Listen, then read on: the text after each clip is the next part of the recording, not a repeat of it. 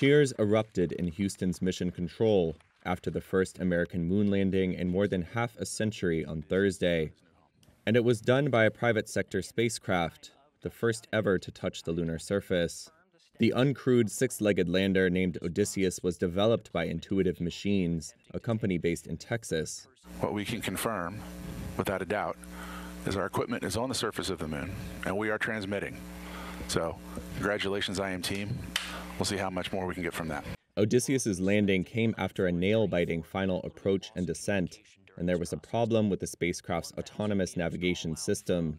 Engineers had to deploy an untested workaround at the 11th hour. Then there was a radio blackout, which was anticipated, and it took time for Mission Control to reestablish contact.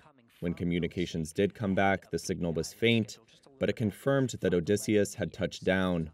Still, NASA and the company said it left Mission Control uncertain as to its precise condition and position. The spacecraft was not designed to provide live video of the event. NASA Administrator Bill Nelson called the historic feat a triumph. Odysseus has taken the moon. This feat is a giant leap forward for all of humanity. And liftoff. It took around a week for Odysseus to reach the moon after launching from Earth on a rocket from Elon Musk's company SpaceX. The lander carries an array of scientific instruments and technology demonstrations for NASA and several commercial customers. It's designed to operate for 7 days on solar energy before the sun sets over the South Pole landing site.